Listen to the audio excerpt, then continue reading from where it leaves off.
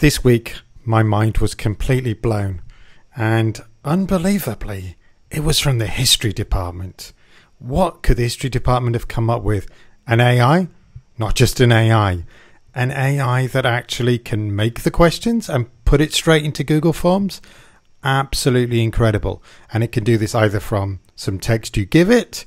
Now, admittedly, it takes a few seconds, so I'm speeding this up quite considerably, but you can see how it goes. But there you are. You've got your questions, you've got your text, you've got something you can read. You can choose to print it out and give the questions separately. That is, of course, completely your choice.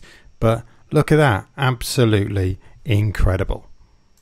Right, let's look at the other half, where you can use the AI and it's going to use its own knowledge to generate these questions. Now, you can do it on any subject, but, you know, I love computing, so I'm going to do something on computing. Let's see if we just do Python debugging. I'm going to generate it. Again, it does take a few seconds, so I've sped this bit up so you can see in real time you'd have to wait for it.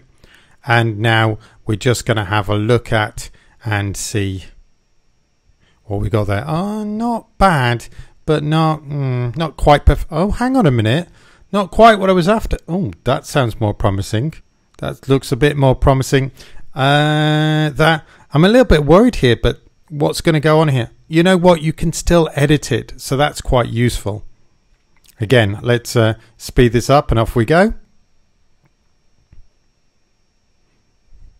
Yep, okay, another 30 seconds. There you go. Now, you do need to sign into your Google account to do this, but here's the real magic. Are you ready? I'm sure you're ready. You can assign for export, and you've got a few choices, but we're going to export to Google Forms. And of course, from Google Forms, you can get anything. Open the quiz in Google Forms, and voila, job done.